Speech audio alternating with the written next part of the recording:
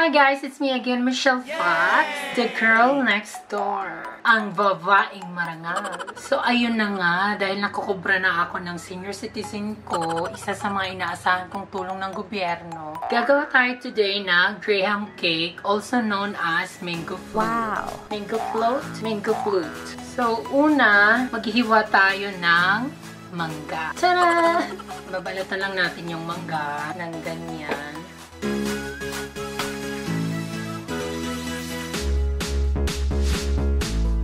Hirap pala nito. So, dadamihan natin ng mangga para masarap yung graham cake.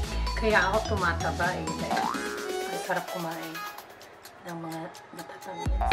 Siyempre, kahit nahihirapan ka ng magbalat, kailangan poise ka pa rin. Buti na lang talaga nakakubra ako ng senior citizen ko. Kailangan pag gagawa ka ng graham cake, kailangan nakatali yung buhok mo ng ganyan. Kailangan nakapigtail ka para hindi masama sa ingredients yung buhok mo. So, my look for today is just a babaihan. Ito yung daily makeup ko. Ganyan, fresh lang. Wala masyadong pasabog na pilikmata. Baka mahulog sa graham cake. Walang mga pa-contact lens. So, ayan, nabalatan na natin yung mangga. Hihiwain naman natin siya ng pahaba. Aray. Ang hirap maging girl next door. Ouch! Pwede pa yan. Hugasan lang natin siya. So, ayan. Hugasan naman natin siya. Ang hirap pala nito. Dapat hiniwa ko muna bago start ang show. Yung ganyan. Oh my gosh. Masyadong madulas, beshi. Buti naman kumain. Hindi na lang natin gawing graham to.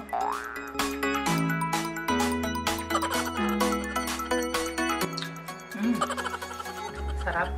Parang kukulang yata ako sa mangga. Kapoy kay.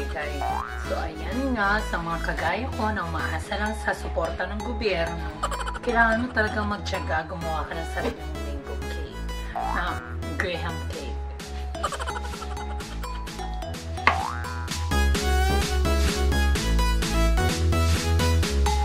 So, ayan, tapos na nating hiwain yung mangga. Kain muna ako, nakakagutom. Ngayon, haluin naman natin ang Alaska Condensada at Nestle Cream All-Purpose. All-Purpose?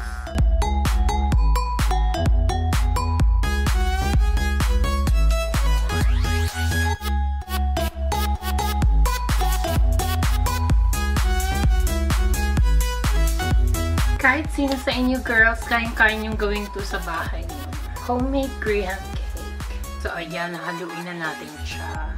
Yun lang. Kailangan with love. Kailangan pupusuan mo yung gawa mo para masarap siya. So, ayan, nahalo na natin. Magbukas na tayo ng graham biscuits. So, ang gagamitin ko ay Graham's Honey. Buksan muna natin siya isa-isa. Kapagod this! Kalat ng table ko. Hindi nakakababaeng marangal. Oh! Labang 5 minutes. Maglalatag ka muna ng unang layer. Pero naglalaro ng puzzle. Ayan. Kaya mo ng mga, ano dyan, mga butas-butas.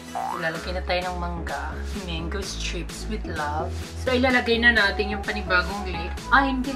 Maglalagay muna tayo ng ulyanin talaga si mama.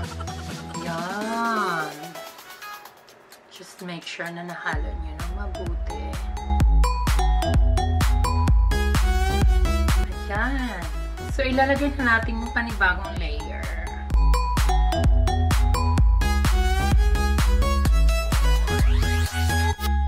Lagyan ulit natin ng mangga. Ganyan lang, paulit-ulit lang hanggang mapuno yung Tupperware. So, another layer.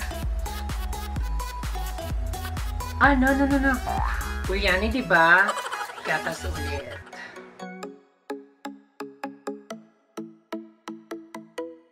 Kailangan nakalangoy talaga yung mangga para pag na-frozen na ba, bongga, masarap. Another layer of graham biscuits. Lagyan ulit ng mangga. perfect kaayo siya. Lami kaayo day. Daghang kayong mangga day. So ilalagyan ulit natin siya ng gatas. Pagkalami ang kaayo day. Daghang kayong mangga. Ayan, nalagyan na natin lahat.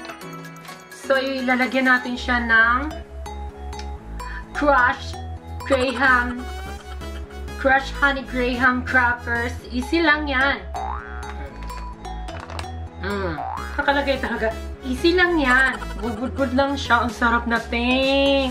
So, ayan na. Graham Cake with Love by Michelle Fox.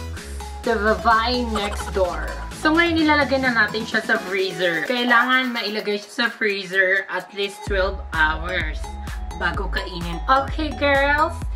Now you know how to do a mango float or graham cake. Thank you for watching, guys. The last time I said YouTube.